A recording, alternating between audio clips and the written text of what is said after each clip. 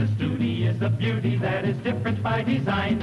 Up front, Hey everyone, Kyle here again at the Studebaker National Museum. I am upstairs in our upper level gallery in front of one of the museum's newest acquisitions. This is a 1958 Studebaker President Starlight Hardtop. Kind of a mouthful, but it's an amazing car, a beautiful car, recently restored. This was actually the very last model year of the Studebaker President's line, 1958. As you can see, it's one of their larger models. There are a few features that I think are fairly distinctive about the 58 President. You might notice the quad headlamps right away. Again, very specific to this model year. Also has fins, as you can see in the back here. So popular among cars of the time. And this is during the Studebaker-Packard era. We're looking at the mid to the late 1950s.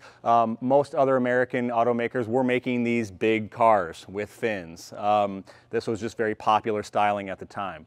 But this particular model in 1958, wasn't one of the better selling models. Again, there were a lot of competition from other automakers, but I think it was, again, a very, very beautiful example of the era.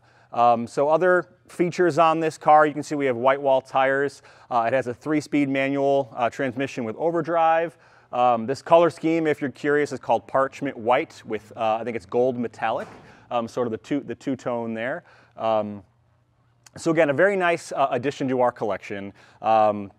We have an exhibit going on right now to showcase the presidents, and I think, again, this is one of the better examples. So it does have a V8 engine in it that produces about 225 horsepower, 289 cubic inches. So big, powerful car of the late 1950s. Please come see it for yourself. You have to really experience it in person. So 1958 President Starlight Hardtop. Thanks, everyone.